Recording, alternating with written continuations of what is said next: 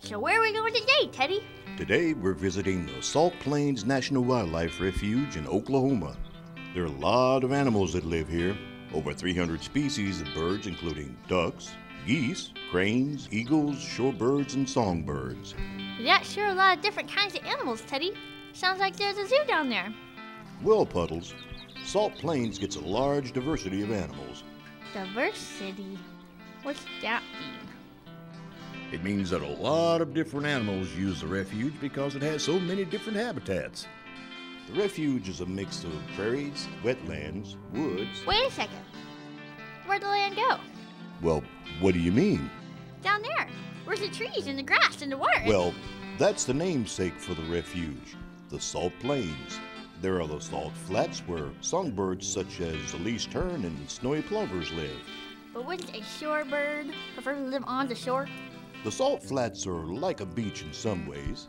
They're sandy, and the mud along the edges of the lake are an important area to find food.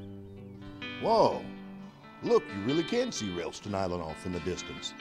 Look at those birds. That's where we're gonna land today, huh? Why are there so many birds on such a small piece of land?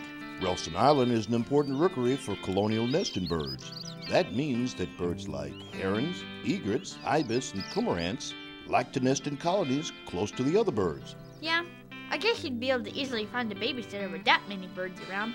That's exactly right. The birds feel like their nests are protected because they're so close. They also think that if a raccoon comes out here, maybe he'll find another nest before he discovers theirs. Do people get to come out here and see the birds? Ralston Island is closed to the public, but see those cameras? You can watch real videos of the birds in the refuge office and on the website. Before we started our trip, I watched a mother great blue heron feeding her baby's fish. You could see him swallow, it was so close. This is really neat. Let's see what other birds we can find.